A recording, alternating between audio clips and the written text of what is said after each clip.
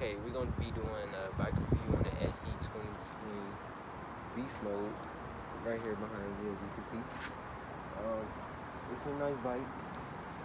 I noticed one thing about it, it's kind of hard for me to balance it. This bike, and it's kind of heavy to me for some reason.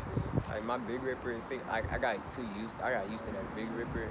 So when I got this bike, it was kind of different. And then it had the disc brakes, and I was so used to rim brakes.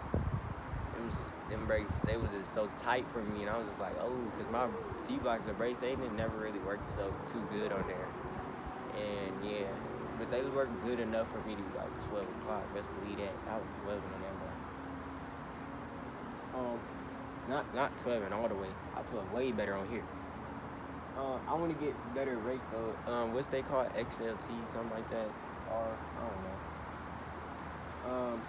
Last night I almost fell on it, but I didn't. Well, I fell. The bike did it. I caught it. You feel me? I wasn't finna let it hit the ground, so it's not scratched or nothing. So come on, let's go look at it. So it came with a gold chain. I know that's not too amusing, but to me it was kind of nice, I thought. And the sprocket or whatever this is called, I don't know. It looked different to my D-Blocks one. Cause like, look at it, and then y'all gonna see the video on my D-Blocks one day.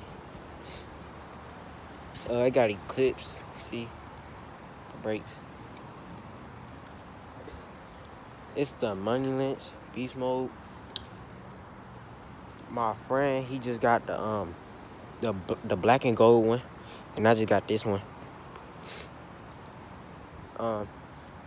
I got the golden SE Pigs, golden SE Tensor, or whatever it's called.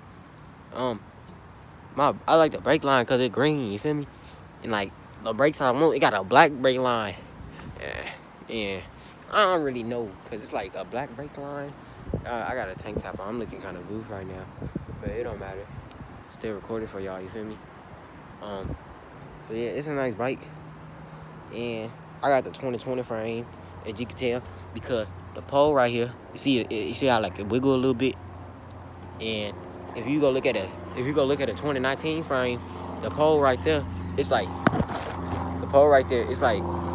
straight instead of it being wiggly. I don't know why they decided to do that.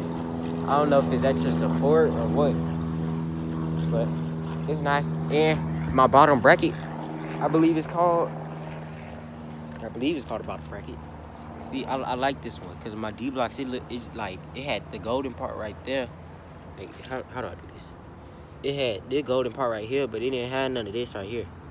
So when I seen it, I was like, oh, okay, that look different a little bit. And the seat, it made out of cloth, and I don't really like it because the cloth, it don't work too good for me because I do combos and I be standing on my seat and it get a little dirty, you feel me? You see it? So I might have to put something over it or something, you feel me? I don't know what I'm gonna put over it. Let me get better lighting. I don't know what I'm gonna put over it, but I'm gonna put something over it. Can't even hold the daggone camera. I'm gonna put something over it, but it's a nice bike, you feel me? You see it?